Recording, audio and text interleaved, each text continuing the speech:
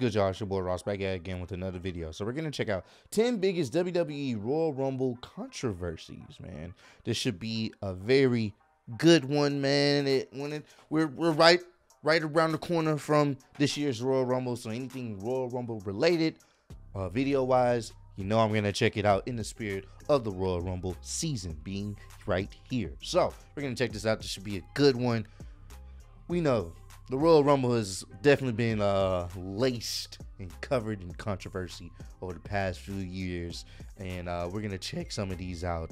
Appreciate all the love and support you guys have been showing on the channel, and we're almost at 70K, and thank you guys so much for that. Let's get right into this bad boy. Considering how high the stakes are, how many people are typically involved, and how high profile the event itself is, it's no surprise that there have been one or two Royal Rumble related controversies over the years. These can either be kayfabe, like a dodgy winner, or real, like a backstage bust-up, or unscripted in-ring drubbing. We may watch the Rumble for the surprise entrance and shock eliminations, but there is often much more going on beneath the surface. I'm Adam Pachisi from Cultaholic Wrestling, and these are the 10 most shocking WWE Royal Rumble controversies. Join us. Number 10, hazing the new guy. Maven showed in the 2002 Rumble what can happen when a tough enough winner upsets the apple cart, after he was left beaten and bloodied following his awesome elimination of The Undertaker. 3 years later, another tough enough winner incurred the wrath of a locker room enforcer, though the beating Daniel Puder received from Chris Benoit, Eddie Guerrero, and Hardcore Holly was mostly unscripted. Puder, who had risen to fame after almost breaking Kurt Angle's arm in an impromptu shoot fight on SmackDown not too long before this, had supposedly annoyed Holly and some other members of the locker room with his arrogant attitude. Fed to the wolves, the former MMA fighter was at the mercy of 3 surly veterans who didn't take too kindly to rookies, and left the ring, first man eliminated in the match, with a chest that closely resembled hamburger meat. You know what they say, revenge is a dish best served live on a worldwide pay-per-view. Obviously, in today's world, with WWE being so corporate and apparently committed to spreading an anti-bullying message, this type of thing don't fly. Number 9, Rock touches first. There have been some contentious eliminations and disputed match finishes during the Royal Rumble's long and illustrious history. Think about Bret Hart and Lex Luger hitting the floor simultaneously in 1994, Shawn Michaels exploiting the both feet must touch rule the year after,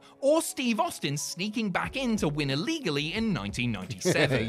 The finish of the 2000 Rumble wasn't supposed to be such a lightning rod, but it became that after the fact. In it, Big Show attempted to dump The Rock over the top, only for the Brahma Bull to hold on and use the big nasty bastard's momentum against him, sending him over instead. Replays showed, however, that The Rock's feet had actually touched the floor first, something that was acknowledged the next night on Raw.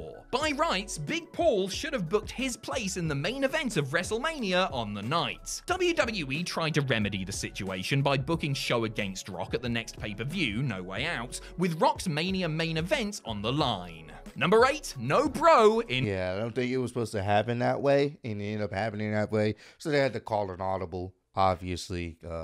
I think their intentions was to have The Rock obviously win, but I don't think they were supposed. You know, we got cameras right there. It's kind of hard to overlook that, so they have to kind of switch up the storyline. In Brock. The 2020 Royal Rumble match was a great piece of business for Brock Lesnar. Though the reigning WWE champion didn't go the distance as promised, he still entered at number 1, eliminated 13 people over the course of 26 electrifying minutes, and set up a WrestleMania date with Drew McIntyre in the most effective way possible.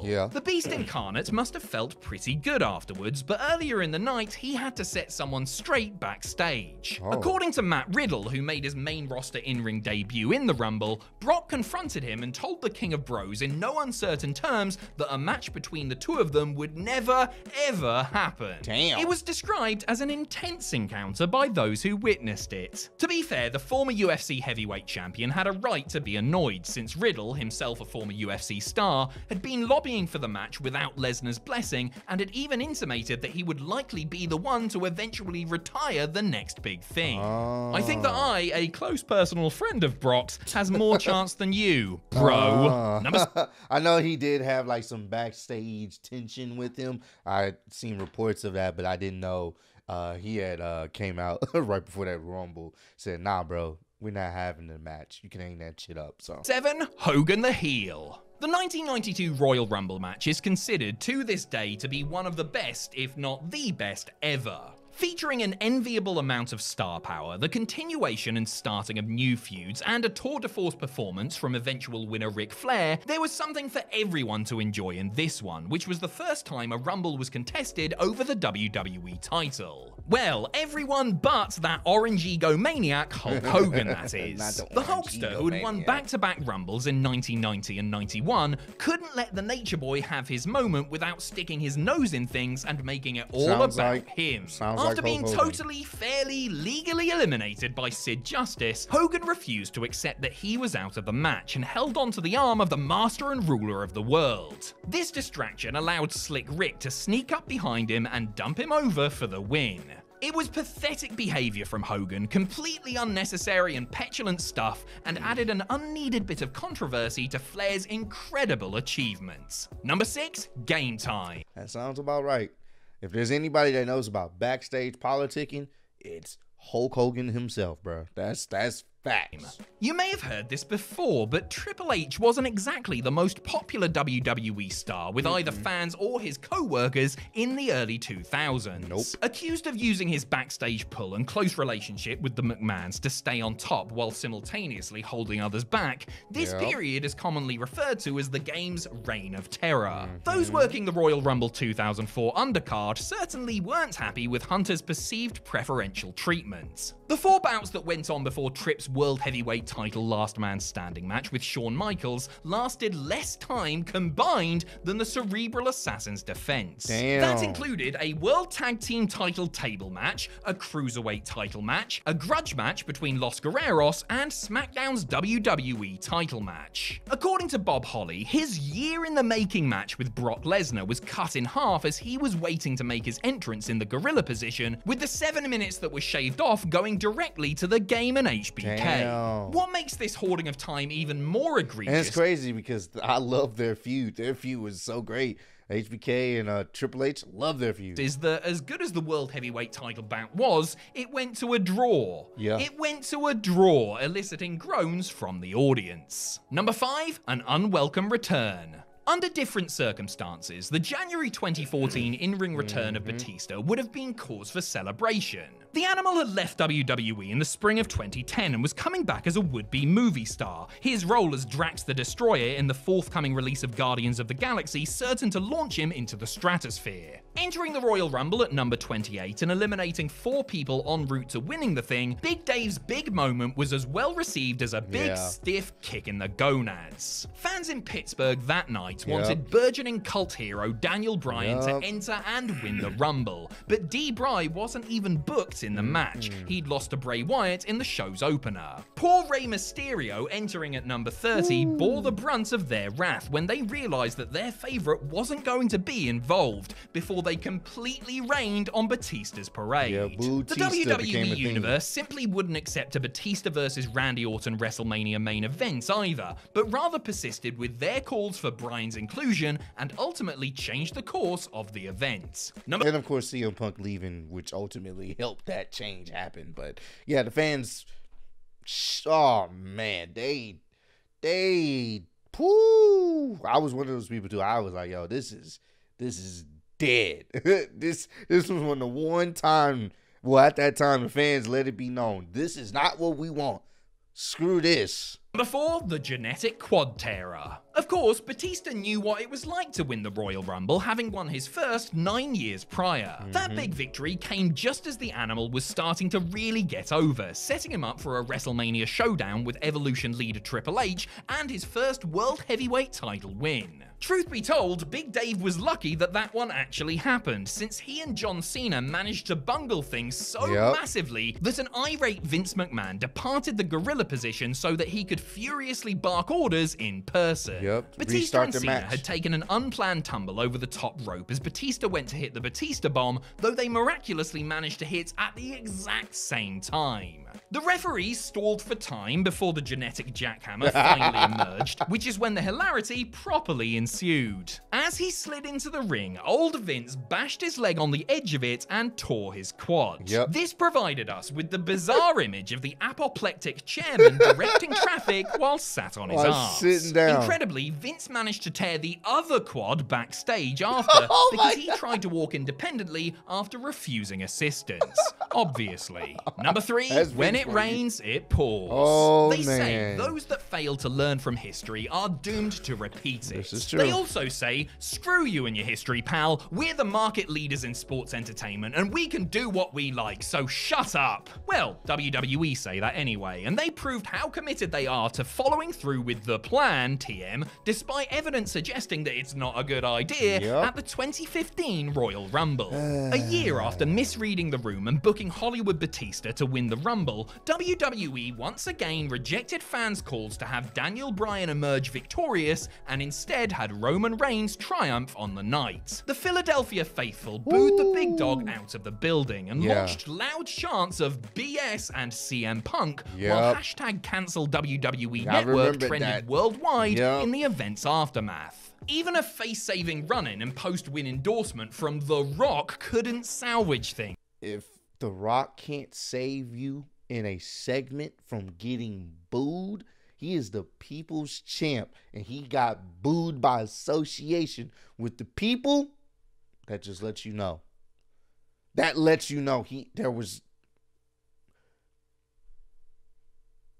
wasn't his time. It wasn't his time, man. As fans even heckled the Great One, who looked as miffed as anyone he at the was situation confused. unfolding. It was a bad night at the office for WWE, and especially Reigns, whose march to main event superstardom was off to the rockiest of starts. No pun intended. Number 2, not like most girls. WWE may have given their female performers their own Rumble, but that didn't stop one member of the fairer sex from showing up in the men's version. Following in the footsteps of Chyna, Beth Phoenix, and Karma, Nia Jax entered the 2019 Men's Rumble, beating up number 30 entrant R-Truth as he made his entrance. The Irresistible Force cleaned house and eliminated an unsure Ali before eating a Dolph Ziggler superkick, a 619, and an RKO prior to being eliminated by Rey Mysterio. While a woman competing in the Men's Rumble wasn't exactly taboo breaking, the way in which she was ganged up on had some questioning whether WWE should be promoting intergender violence, something they had been cautious to avoid since going PG more than... Yeah, and that was the thing. I know they do it on the independent scenes, but it was just seeing them hit their finisher on her was actually quite surprising. But at the end of the day, it's like, yo, you want to be treated equally. You enter in the Men's Royal Rumble. Guess what? You're gonna have to catch these work like every other man. A decade prior. Evidently, at least one of WWE's sponsors wasn't keen on the idea, since their complaints helped nix a planned Jax vs. Ambrose feud and a match that began on the post-Rumble episode of Raw. Now that Jax no longer works for WWE and the Lunatic Fringe is in AEW, it can finally happen! Book it, TK. Number 1, Beyond the Pale. We don't While care. the finish of the Rock and Mick Foley's WWE title I Quit match at the 99 Royal Rumble was designed to create controversy, it wasn't so much the actual finish itself, but rather how they got there that had people talking afterwards. In the run-up to the ending, which saw an audio recording of Foley saying the words I quit play over the arena's PA system, in lieu of him actually uttering the words himself, the hardcore legend took a truly sickening beating at the hands of the People's Champion. Foley took 10 brutal, unprotected chair shots to the head while his hands were handcuffed behind him. It was an incredible spectacle done by Foley out of selflessness and in an attempt to put on a great match and elevate The Rock ahead of his feud with Steve Austin. But it was too much. As later seen in the documentary Beyond the Mat, Foley's wife and children were sat at ringside and had a front row view for the barbaric beatdown. Bro, Foley is a god among men in the sense of what he's willing to do to make sure he provides the fans at home, the fans in attendance, with a great time, bro. I don't want to see anyone else do that because that is super dangerous. And the thing is, I believe there was there was reports coming out, or I believe he even said it, like The Rock was, really concerned, but he was telling them, lay into me. Don't hold back, lay in. And you can tell The Rock was laying in those chair shots, those unprotected chair shots. He was laying them in, bro, with no mercy. Oh my God. Whoo, I'm glad we don't see spots like that, because this head trauma is a real thing and should be taken very seriously. But comment down below, let me know what was the most controversial Royal Rumble moment you guys ever witnessed or ever experienced. For me, obviously, is the Roman Reigns getting booed to another dimension with The Rock over here trying to co-sign him. I had never seen someone get that much nuclear heat with The Rock standing next to him. I didn't think that was even possible. So watching that live, watching people say, screw the WWE, cancel the network, that was very controversial at the time, man. But appreciate all the love and support. Road to 70K. Appreciate y'all kicking me. See y'all next one. Peace.